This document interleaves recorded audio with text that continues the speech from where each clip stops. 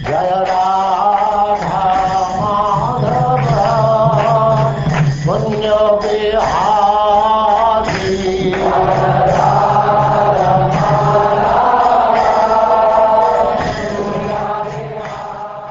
And now chapter 13, the behavior of a perfect person.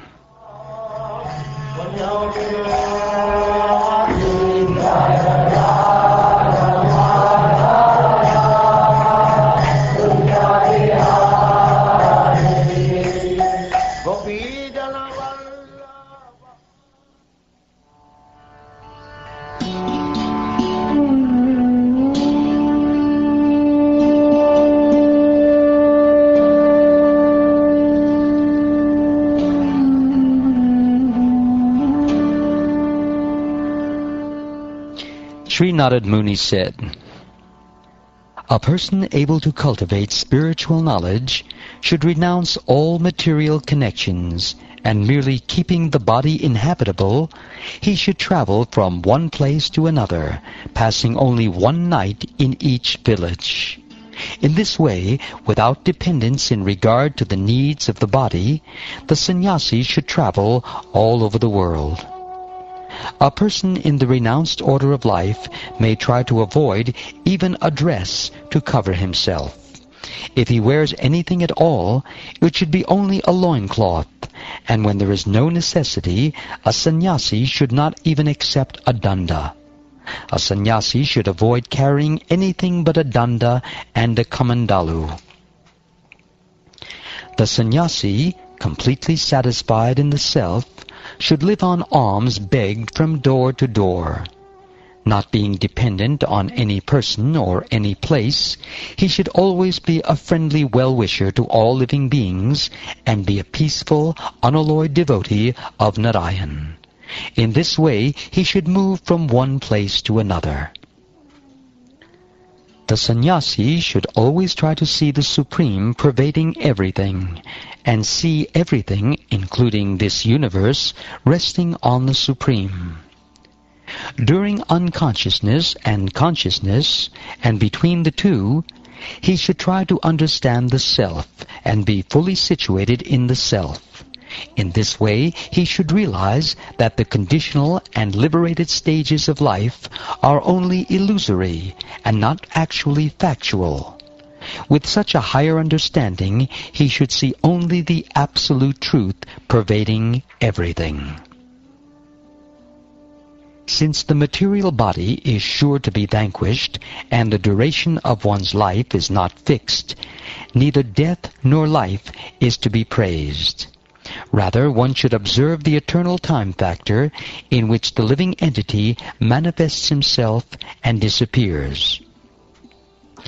Literature that is a useless waste of time, in other words, literature without spiritual benefit, should be rejected.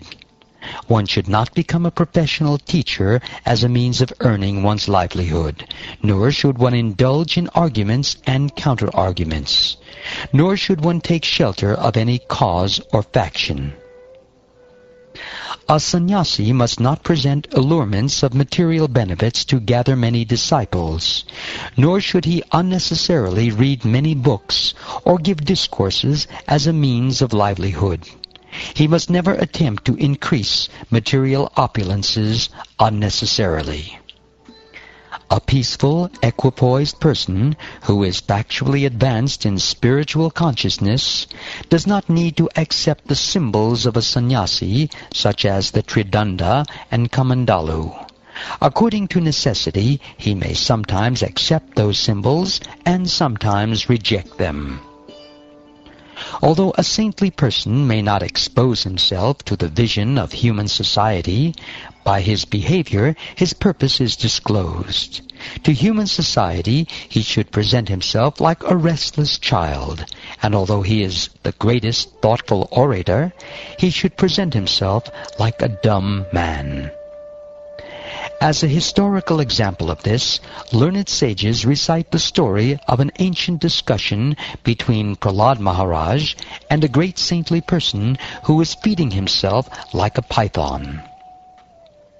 Prahlad Maharaj, the most dear servitor of the Supreme Personality of Godhead, once went out touring the universe with some of his confidential associates, just to study the nature of saintly persons. Thus he arrived at the bank of the Kaveri, where there was a mountain known as Sahaya. There he found a great saintly person who was lying on the ground, covered with dirt and dust, but who was deeply spiritually advanced. Neither by that saintly person's activities, by his bodily features, by his words, nor by the symptoms of his varnashram status, could people understand whether he was the same person they had known. The advanced devotee Prahlad Maharaj duly worshipped and offered obeisances to the saintly person who had adopted a python's means of livelihood. After thus worshipping the saintly person and touching his own head to the saint's lotus feet, Prahlad Maharaj, in order to understand him, inquired very submissively as follows. Seeing the saintly person to be quite fat, Prahlad Maharaj said, "My dear sir, you undergo no endeavor to earn your livelihood, but you have a stout body, exactly like that of a materialistic enjoyer. I know that if one is very rich and has nothing to do, he becomes extremely fat by eating and sleeping and performing no work. O Brahman, fully in knowledge of transcendence, you have nothing to do, and therefore you are lying down. It is also understood that you have no money for sense enjoyment. How then has your body become so fat? Under the circumstances, if you do not consider my question impudent, kindly explain how this has happened.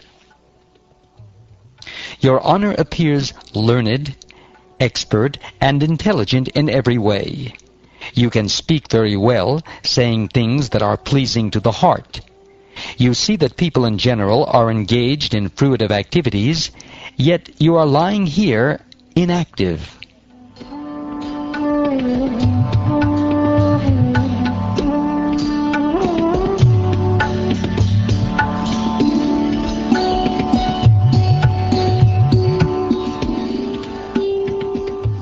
Narad Muni continued, When the saintly person was thus questioned by Prahlad Maharaj, the king of the Daityas, he was captivated by this shower of nectarine words, and he replied to the inquisitiveness of Prahlad Maharaj with a smiling face. The saintly Brahmin said, O best of the Asuras, Prahlad Maharaj, who are recognized by advanced and civilized men, you are aware of the different stages of life because of your inherent transcendental eyes, with which you can see a man's character, and thus know clearly the results of acceptance and rejection of things as they are. Narayan, the Supreme Personality of Godhead, who is full of all opulences, is predominant within the core of your heart because of your being a pure devotee. He always drives away all the darkness of ignorance, as the sun drives away the darkness of the universe.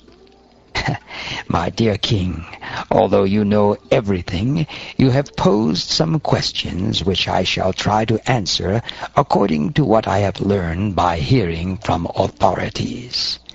I cannot remain silent in this regard, for a personality like you is just fit to be spoken to by one who desires self-purification.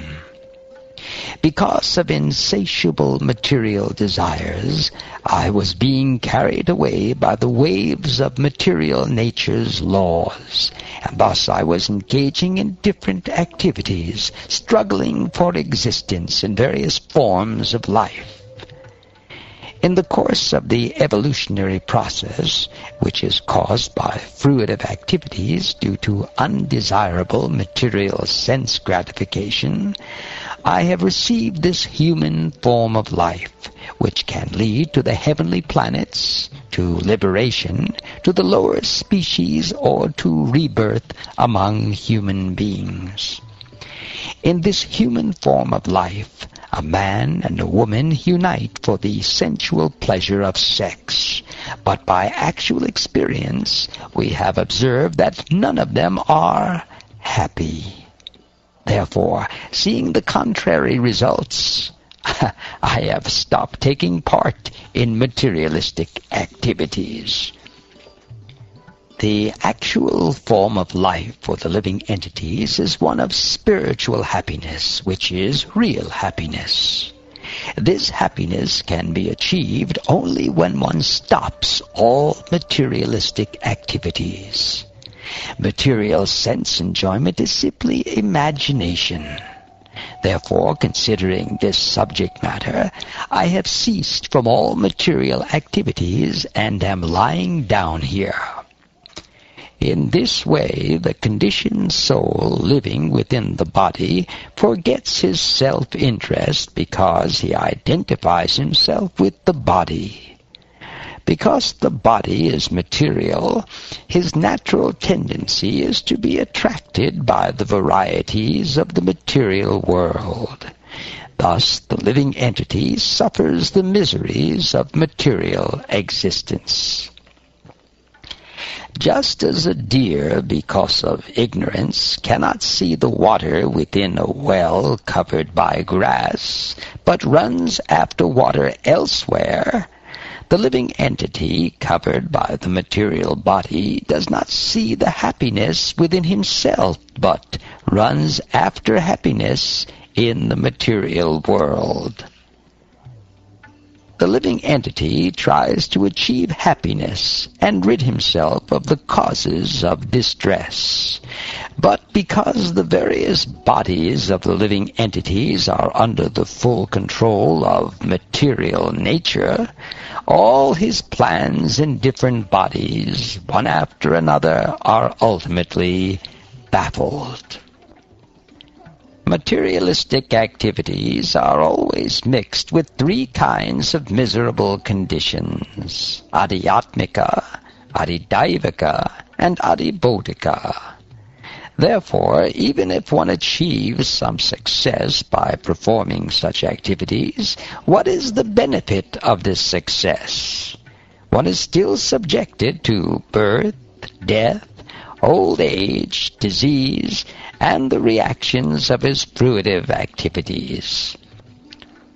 I am actually seeing how a rich man, who is a victim of his senses, is very greedy to accumulate wealth, and therefore suffers from insomnia due to fear from all sides, despite his wealth and opulence. Those who are considered materially powerful and rich are always full of anxieties because of governmental laws, thieves and rogues, enemies, family members, animals, birds, persons seeking charity, the inevitable time factor, and even their own selves. Thus they are invariably afraid. Those in human society who are intelligent should give up the original cause of lamentation, illusion, fear, anger, attachment, poverty, and unnecessary labor.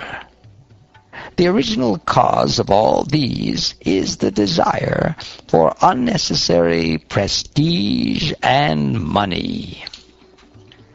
The bee and the python are two excellent spiritual masters who give us exemplary instructions regarding how to be satisfied by collecting only a little, and how to stay in one place and not move. From the bumblebee I have learned to be unattached to accumulating money, for although money is as good as honey, anyone can kill its owner and take it away. I do not endeavor to get anything, but am satisfied with whatever is achieved in its own way. If I do not get anything, I am patient and unagitated, like a python, and lie down in this way for many days. Sometimes I eat a very small quantity, and sometimes a great quantity.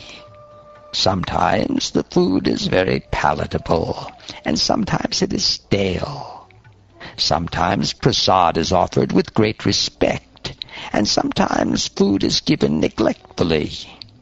Sometimes I eat during the day, and sometimes at night. Thus I eat what is easily available.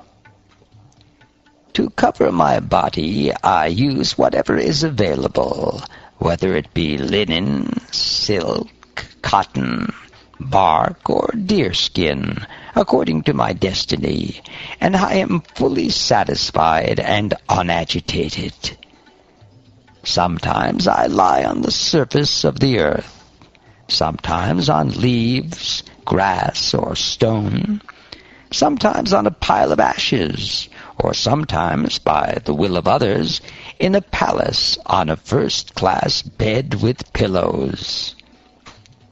O my Lord, sometimes I bathe myself very nicely, smear sandalwood pulp all over my body, put on a flower garland, and dress in fine garments and ornaments. Then I travel like a king on the back of an elephant, or on a chariot or horse. Sometimes, however, I travel naked, like a person haunted by a ghost. Different people are of different mentalities. Therefore, it is not my business either to praise them or to blaspheme them. I only desire their welfare, hoping that they will agree to become one with the Supersoul, the Supreme Personality of Godhead, Krishna. The mental concoction of discrimination between good and bad should be accepted as one unit, and then invested in the mind, which should then be invested in the false ego. The false ego should be invested in the total material energy. This is the process of fighting false discrimination. A learned, thoughtful person must realize that material existence is illusion. This is possible only by self-realization. A self-realized person who has actually seen the truth should retire from all material activities, being situated in self-realization. Prahlad Maharaj, you are certainly a self-realized soul and a devotee of the Supreme Lord. You do not care for public opinion or so-called scriptures. For this reason, I have described to you, without hesitation, the history of my self-realization.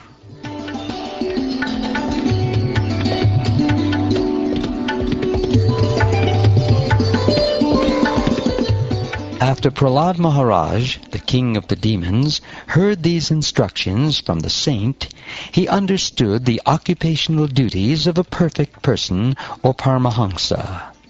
Thus he duly worshipped the saint, took his permission, and then left for his own home.